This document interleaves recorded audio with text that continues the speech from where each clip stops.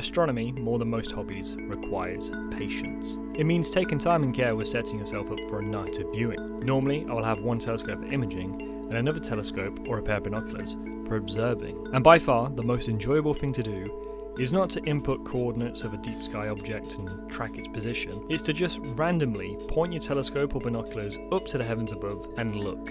The longer you look, the more you will find. And that is how I came across this object for the first time. This is the Hercules globular cluster.